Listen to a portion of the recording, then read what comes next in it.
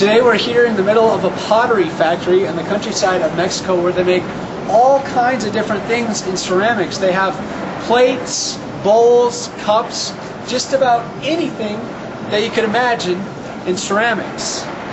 Everything starts back here in the room behind me where all the clay is shaped and molded.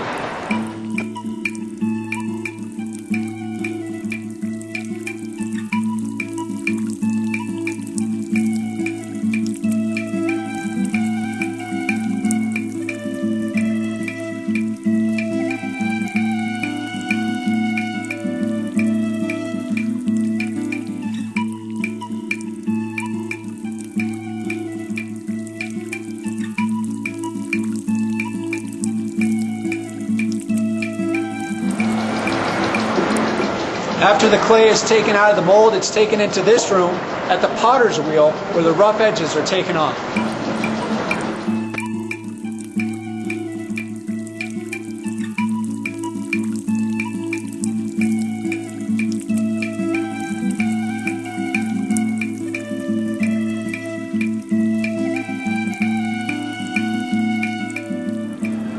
After the potter's wheel, the final step is the painted design that's put on the pottery.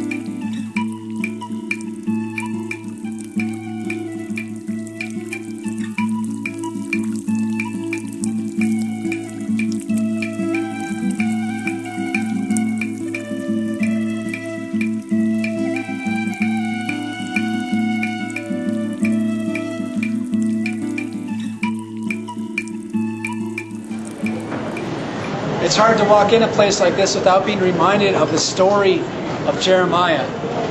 In the book of Jeremiah, God has his prophet go down to a potter's house. And there, the prophet Jeremiah finds the potter working at the wheel.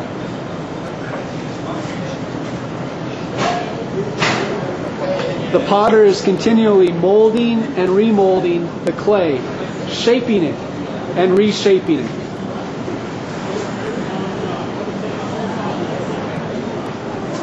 This is the same thing that another prophet is talking about when Isaiah says that God is the potter and we are the clay. And that when the clay doesn't reflect the ways of the Creator, it has to be reshaped and remolded. And when we as God's people neglect our neighbor or turn away from God, we have to be collapsed and reshaped. And our hearts are turned back in the direction of God.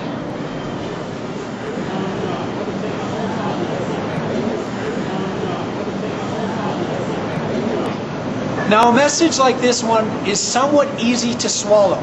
We know as God's people that we are constantly reformed every day of our lives, being remolded and reshaped into God's ways. But the story of Jeremiah takes a sharp turn in the next chapter. Because in Jeremiah 19, God has his prophet take one of the jars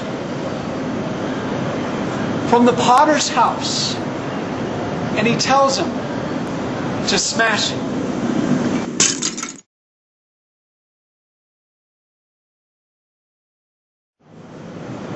You see, God is a God of pictures. He doesn't just give people his word and expect them to figure out what he's talking about like it's some kind of hidden code to decipher.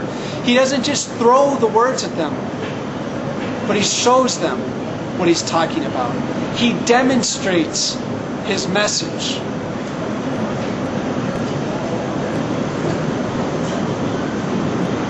And when you see something like this,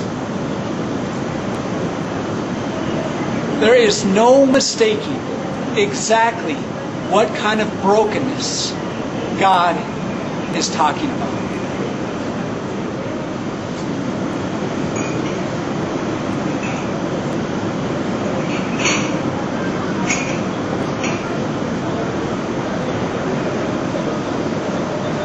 You see, the text even demonstrates for us that there is absolutely nothing that you can do to put this brokenness back together again. So here you are with this broken and shattered life. But it is this moment of brokenness that points to another message that God has for you.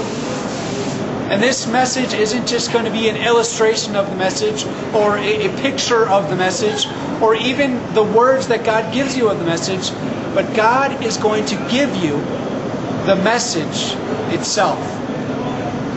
And this, of course, is the message of love in His Son, Jesus Christ. You see, this is more than an illustration. This is the manifestation of God in our world. Just as the opening verses of 1 John says that we actually were able to see Him with our own eyes. And we were able to hear His words with our own ears. And we were able to reach out and touch Him with our own hands. You have been given God's message of love in Jesus Christ.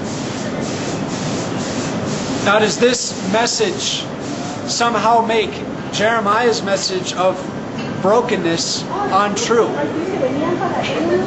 Not at all. In fact, the reality of the brokenness is still completely real.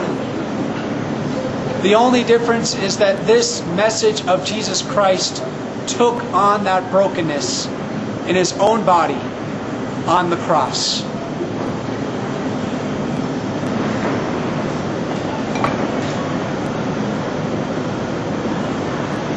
Take and eat. This is my body, broken and given for you, for the forgiveness of your sins. Take and drink. This is my blood shed and poured out for you for the forgiveness of your sins.